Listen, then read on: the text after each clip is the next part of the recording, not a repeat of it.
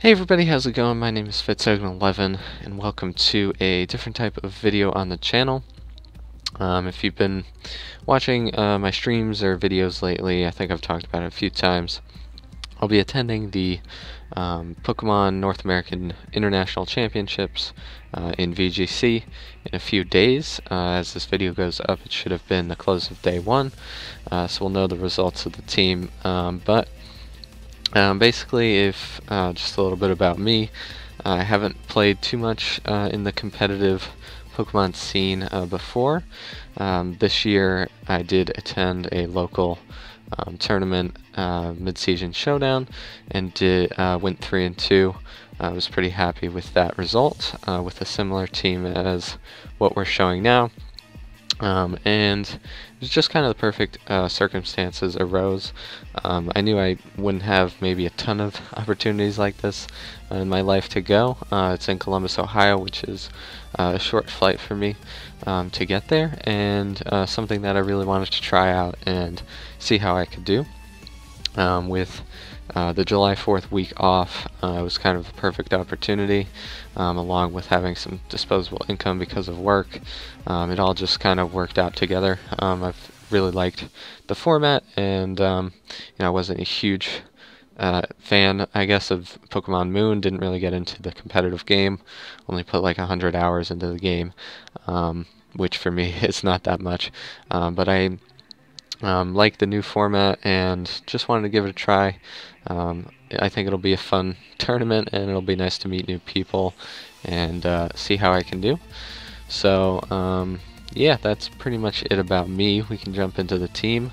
If you have any questions, let me know, and hopefully at the time of this upload or afterwards, I'll have a paste bin of this team that you can check out, and maybe if I can figure out the Pokemon Global link, I'll get the link for that as well.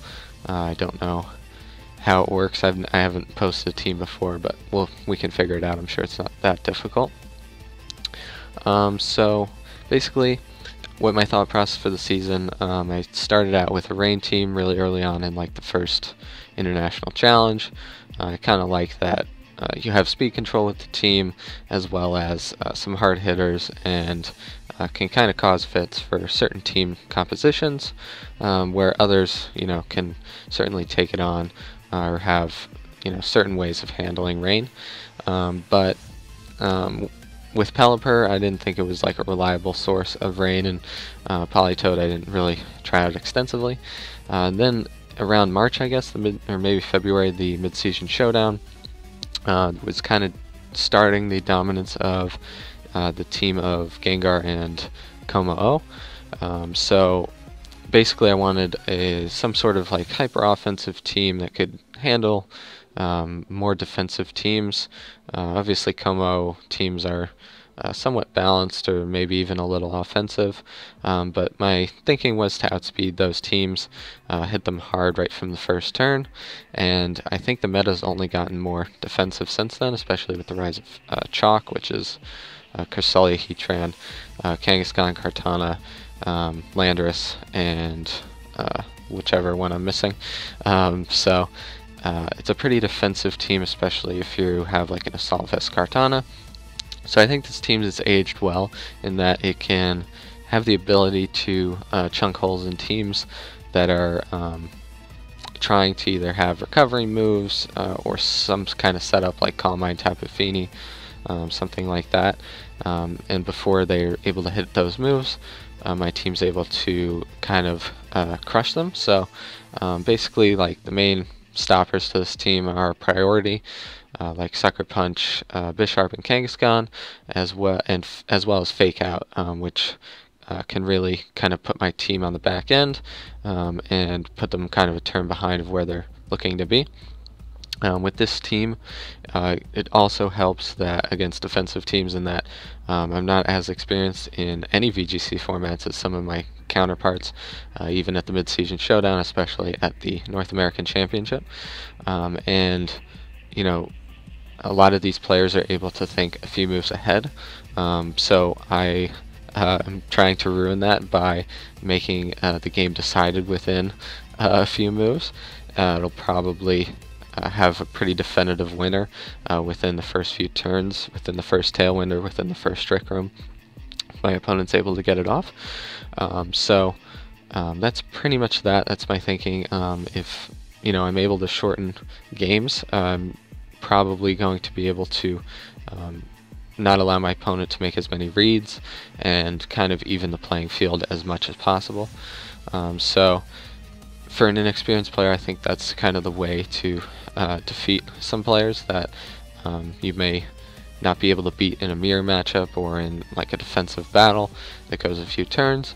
So just kind of hit my opponent's team in the mouth and see what happens.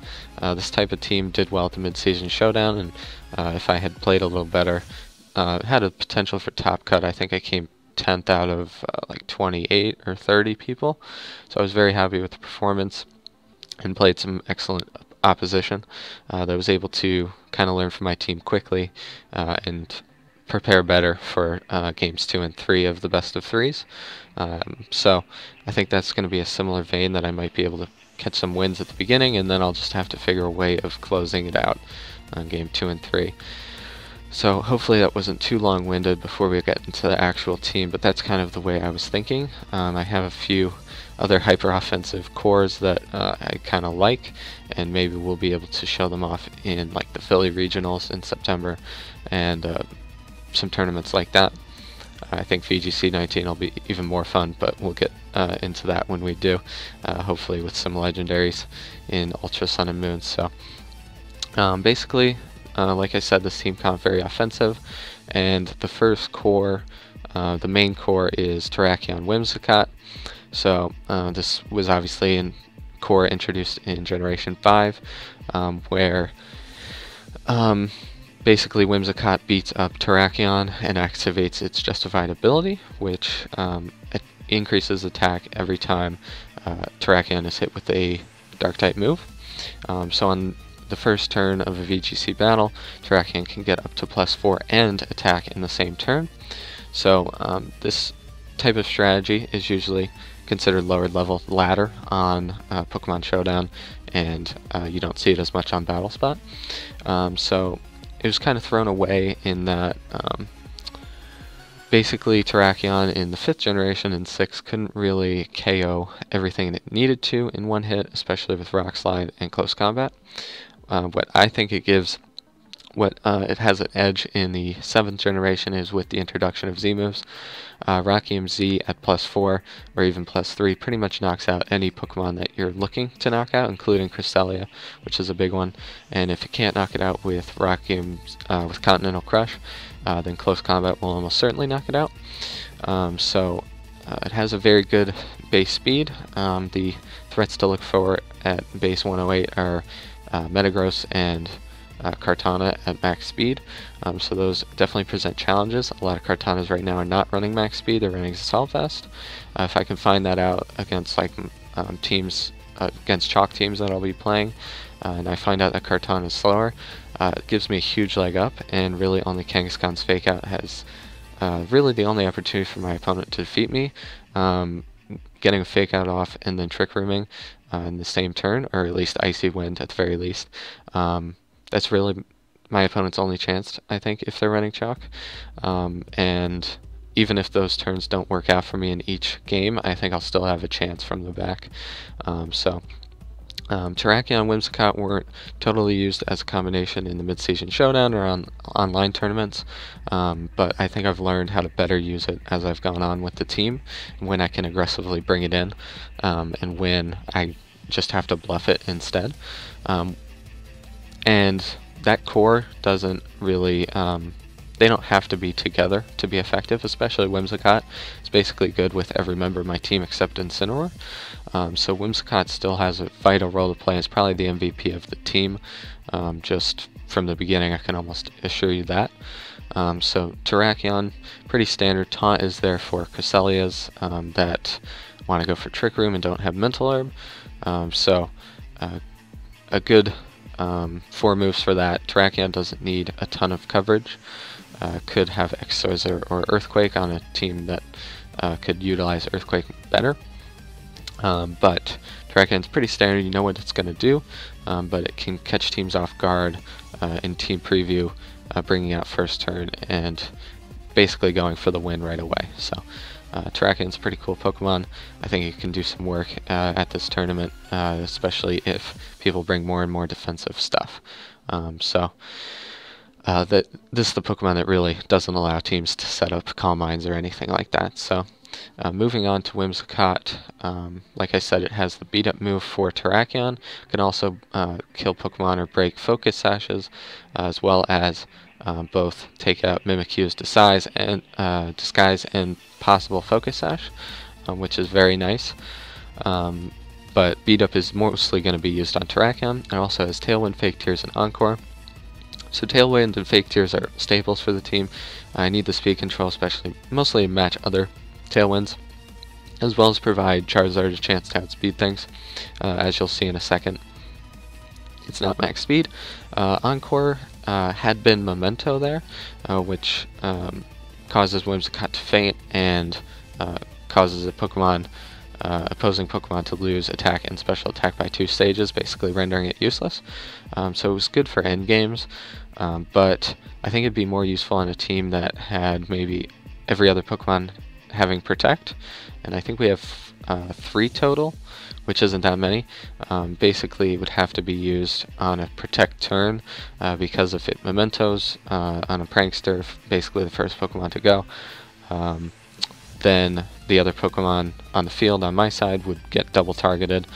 Even if one of the Pokemon has reduced stats, it's still not a great position for me, unless I can basically get in the next turn and set up, which I don't have a ton of setup moves on this team. So Memento didn't really work for this team. I like it though on Whimsicott. I think Whimsicott can run a bunch of different moves and be successful. The spread is pretty standard, just max HP, max speed, to ensure that it's outspeeding Terrakion. And I didn't know it was 116 speed, I thought it was 115, but okay, so I don't think there's any speed tiers that it has to outspeed, so some more could probably go in defense, or special defense, but we're going to leave it like that because I can't rebreed one right now. So this is Tuesday when I'm recording, and I won't have much time tomorrow. So pretty standard.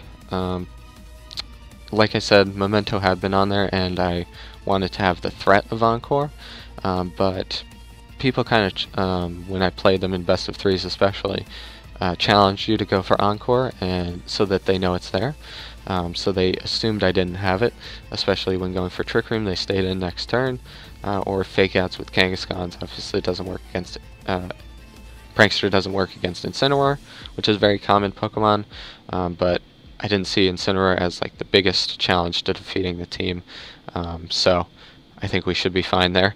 But Fake Out pressure is obviously going to be a hindrance to the team. So that's the main core. The other core that I originally created for the team was Sun mode. We'll get back to Tapu Koko in a second. With Charizard-Y and Venusaur. And originally, first iteration of the team had Fire Pledge and Grass Pledge, which if combined will cause a field of fire on the opposing opposition team, taking away health every turn for 4 turns, which is a pretty good secondary ability. And in the Sun, Fire Pledge is doing even more than an Overheat, I believe at 150 base power, without any negative side effects of Overheat. Last second before the mid-season showdown, I switched that from Fire Grass Pledge to Overheat and whatever, Giga Drain or Energy Ball and Venusaur. Basically, I didn't see it being totally successful and definitively being able to get both of those moves off in the same turn. I don't believe it works like Round, where the first Pokemon goes and then the second goes immediately after. I believe you'd have to wait until Charizard's turn after Venusaur's Chlorophyll, if I'm explaining that well enough. So I really thought bulky Charizard was more necessary than like a max speed one, and at max speed it still can get hit pretty hard before it's able to go. But this bulky Charizard allows it to take some hits well, especially like non-stabs Rock Slides, mainly from Landorus, but also maybe from Tapu Bulu, and basically be able to KO most of them with Overheat. And Heat Wave does an incredible amount of damage, even though it's only hitting not very hard if 2 Pokemon are on the field. Venusaur I thought was okay in the games that we played, but it didn't really have a ton of Sun turns to work with, and on the turn of Charizard's Mega Evolution, it doesn't get the Chlorophyll boost, which is not ideal. So on that iteration, Charizard had Hidden Power Ground mainly for Heatran and Incineroar. Basically, revisiting the team after the mid-season showdown, I realized that those 2 Pokemon should be prioritized by Terrakion, since almost none of them are running Scarf, and Terrakion can probably successfully set up on those Pokemon. So I prioritized Solar Beam on Charizard to be able to defeat things like Gastrodon, and hopefully this Pokemon will be able to deal somewhat with rain teams. We'll need the help of Whimsicott and Incineroar's Fake Out probably the most. Tapu Koko would be the win condition for that team. But Charizard's a really heavy hitter, probably the heaviest, one of the heaviest in the entire metagame at 159 special attack with the Sun, with incredibly strong moves. A very good Pokemon. Not always used a ton, but one of probably the top 3 Mega Evolutions, and will always be probably top 3. It has direct counters like Charizard X with Thunder Punch, but you know, Charizard-Y is going to be an essential part of the team to get us to the end game where Tapu Koko can finish it off. So most Tapu Kokos in this generation are running Life Orb sets or Electrium Z sets. I think Choice Specs can definitely catch an opponent off guard with how hard Tapu Koko's hitting. Only 95 special attack. I think Electrium Z can sometimes leave something to be desired. Even though it gets one big hit off, sometimes it's not as impactful in the end game as you would hope. But with the being paired with Whimsicott and Incineroar as pretty good partners, Tapu Koko can put in some work, and you know, Tapu Koko's very essential to both cleaning up the game as well as taking out some of the team's biggest threats, like Tapu Lele would be a big one, and can do a ton of damage at the beginning of the match, get out, and come back in at the end of the match, lock itself into a different move or Volt Switch again, and be able to clean up. It had a lot of 1v2s in the mid-season showdown with Dazzling Gleam once the rest of the opponent's team was very weakened.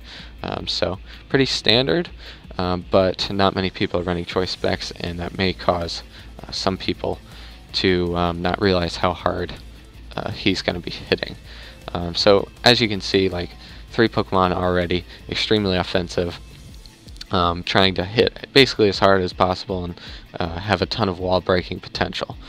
The only difference is that Terrakion's kind of the early game supporter. Charizard gets from the middle of the game to the end game, and Tapu Koko finishes it off basically within 4 or 5 turns tops. So that's pretty much that, and hopefully I'm explaining things okay. I didn't have too much of a script, and I know we're going at like almost 20 minutes already, but the last Pokemon was basically Incineroar was released with Intimidate very close to the mid-season showdown, and basically everybody was using it. Originally I had a much more offensive one, but still with Assault Vest. I think Assault Vest is a little bit better than the Berry, than the Super Berry, since Super Berry, some teams can try to play around that and still KO it from more than 25 HP left. I think things like Cresselia can reliably get the 50% berry off, but some others are a little bit risky plays sometimes. So I just like the idea of Assault Vest, especially with Fake Out user. With no attack, as you can see, Adamant, it still picks up a lot of the knockouts that you're going to need, while still being a lot of HP. So basically in this scenario, with the HP that it's at, it could, along with Tapu Koko and Whimsicott, somewhat handle like a combination of Excelgor, Tapu Lele, still being able to Flare Blitz it, and being able to fake out on a bunch of switches into electric terrain, basically. And basically that's one of my weakest matchups. So hopefully I don't see it. I don't want any shenanigans, basically, especially with Final Gambit, but Incineroar would kind of help out in those matchups. Fake Out's pretty essential in VGC in general, pretty much every format, and Incineroar is probably the best one at it right now. Intimidate can get us into trouble against things like Defiant, especially Bisharp, I think is the biggest problem for the team, so hopefully we don't see much of it. And which is weird because the typing would suggest we can handle it, but it can hit really hard and has good priority moves, whereas Milotic, even if it's Scarfed, I'm not incredibly worried about it. And the bird one, Braviary, not the biggest of threat, just the threat of Tailwind I think is bigger than anything for this team. But Incineroar is going to be in a lot of games just like Whimsicott, just not having a huge impact offensively, but still allowing the offensive threats to get to somewhat of a suitable end game where I have at least an opportunity at winning. I also didn't mention that Tapu Koko had Thunder. Basically it was Thunder, and it was Electro Whip after I missed a few. I never used Electro Whip. It would have to be more like an AV or defensive Tapu Koko to have Electro Web. So Thunder can get me basically out of a situation that might be losing, and possibly get a paralysis, or just hit very hard in general, something that I might not be able to kill otherwise. Not the best, and only hits 50% if the sun is up, but there might be like a couple scenarios where I need it, where I feel like there's never going to be a situation where Thunderbolt is like that much better than Volt Switch. There's really not any KOs that I missed out on. I don't think ever where I was like, oh, I should be running Thunderbolt over Volt Switch. So that was just a quick aside. Incineroar is also shiny, the newest one to the team. I got one recently, and basically the last slot, like I said, had been Venusaur. And then I tested out some. Oops, sorry about that. Okay, we should be good. Hopefully the format didn't change. So it was Venusaur with a Protect, a Poison move, Grass move, and Hidden Power Ice. So, like I said, it didn't really work out because you kind of almost have to Protect first turn, or Pokemon like Tapu Lele can do a ton of damage while the sun is going up. Tested out other Megas, especially Mega Lopunny, even with Fake Out Last Resort, which can KO Gengars, which is important. Gengar is a huge issue since it speed ties with Tapu Koko at 130 base speed, where Alakazam, I believe, is 150. Lopunny was 135.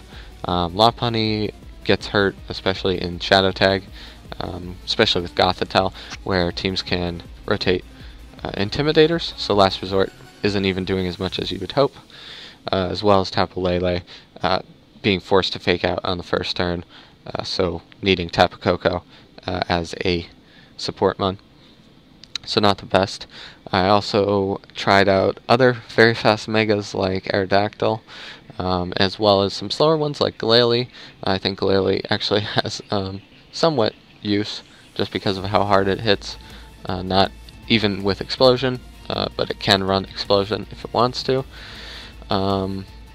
And yeah, there were other support mons, maybe like Bisharp, which I think is a very good mon, and this team didn't have priority, so that was one. There's probably some other more supportive mons instead of all offense like I've been talking, but I settled with Alakazam, basically because it can cause Gengar Como Fitz. I can basically guaranteed lead Alakazam Tapu Koko and be pretty happy with the result, basically forcing in Tapu Bulu, which is probably going to be a teammate of theirs, and not allowing Como to get its boosts off, basically doing anything I can to prevent it. And yeah, so Alakazam has Inner Focus. Usually it runs Magic Card, but I don't think status is overly important. and hopefully I don't get put to sleep. And I have electric terrain for that, so hopefully minimal amount of that. And Inner Focus might come into play, but it'd be a rare occasion because Incineroar and Kangaskhan can kind of take it out immediately. So Alakazam is probably going to come to the least amount of matchups, but it helps me handle some of the weakest matchups that I have. That's basically the thinking behind that. So yeah, it achieves some pretty crazy, yeah, like that. Oh shoot. Alright, well, it was Protect. It's a pretty easy one to make. Psychic Shadow Ball for Tapu Lele, and Hidden Power Ice. It can outspeed Adamant Scarf Landorus, which is very important, and something that I can bring for it. I run Timid, so that I kind of like my speed dares being a little bit separate, and if it runs Modest, it'll only outspeed Tapu Koko by 2 points, and it wouldn't outspeed Scarf Landorus in that situation, so something that I wanted to keep in mind. Scarf Special Landorus was something that Japanese players caused me a lot of trouble in some of the international games, international online games. So basically, Alakazam has, I believe, the highest special attack of any non-mythical or banned Pokemon that I can think of, and 150 base speed is nothing to laugh at either. Like I said, things like Kangaskhan and Chalk matchups probably aren't going to be its strong suit, but if other teams try to bring highly offensive mons, including the Gengar combo, Alakazam's for that. I didn't really see a Pokemon that like stood out as the 6th slot that can really help out this team a lot.